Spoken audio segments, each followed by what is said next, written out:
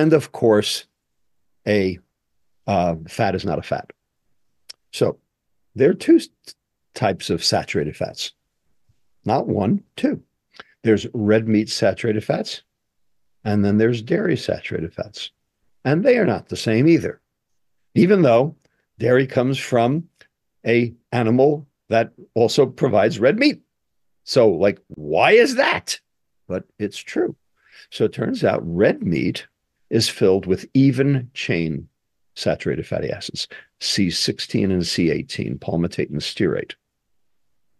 And those, as I've said, are cardiovascularly neutral. Got it. Red meat, saturated fats, even chained, those are cardiovascularly neutral. Neutral, Not good or bad. not good or bad, neither good nor bad.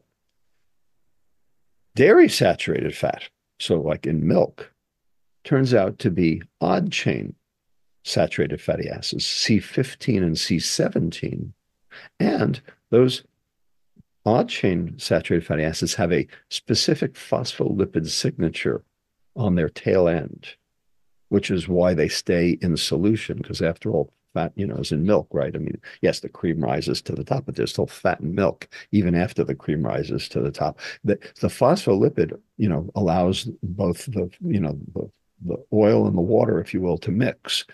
And so they turn out to actually be protective against cardiovascular disease. Protective. Protective. Dairy saturated fat is protective So, against cardiovascular disease. so are you telling us that there's no saturated fats that are clearly negative across the That's board? right. That's right. There are no saturated fats that are clearly negative. They're neutral if they're even chained, Neutral. like red meat, and they're actually protective if they're odd chained, like from dairy. Exactly right.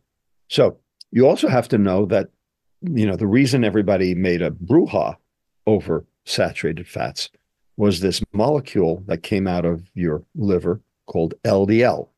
Mm-hmm. Now, we've already talked about VLDL. Well, LDL and VLDL are not the same either. Okay. What makes VLDL? Sugar. What makes LDL? Dietary fat, dietary saturated fat. Okay. So there's no question that dietary saturated fat increases your LDL. And there's also no question that in large population studies, LDL levels correlate with cardiovascular disease. That is also true. Okay, the hazard risk ratio for high LDL and coronary heart disease is 1.3. So if you have a high LDL, you are 30% more likely to die of a heart attack than if you don't have a high LDL. Okay, that's real. And I'm not even saying it's not. I totally subscribe to that. 1.3. Turns out the public health community has identified 1.3 as sort of what's necessary for a public health effort. So if it was 1.29, we wouldn't even be having this discussion because we'd be below the threshold. But we're at 1.3. That VLDL that I told you about before, the hazard risk ratio for high triglyceride and coronary heart disease is 1.8. So if you have a high triglyceride, you are 80% more likely to die of a heart attack than if you have a low triglyceride. So which one is worse, the LDL or the triglyceride? Well, clearly the triglyceride. So why are we spending all this time worried about the LDL when we're not even focused on the triglyceride? And the answer is because we had a medicine for it. Mm. So We that's had why patents. that's why when my late middle-aged mother, recently went to the doctor and her LDL was high, but her triglycerides looked fine, the doctor was immediately like, "You should be on a statin." Well, that's what the guidelines say. And the guidelines suck because they're not taking into account this whole issue. In addition, there's not one LDL, Mm-hmm. there's two. And we don't normally measure the VLDLs when you go to the doctor. Is that accurate?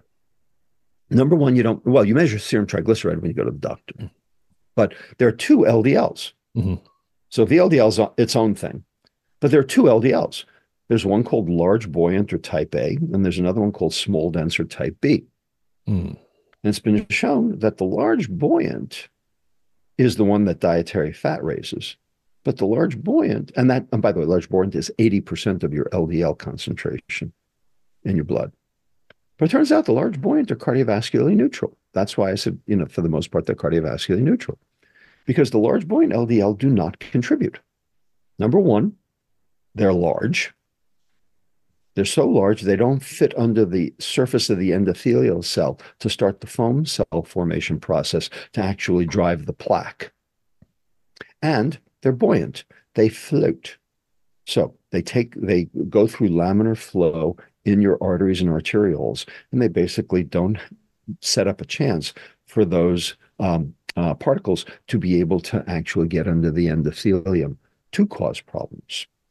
So large buoyant are cardiovascularly neutral because they're not contributing to the pathogenetic process of heart disease. Conversely, small dense, they're small.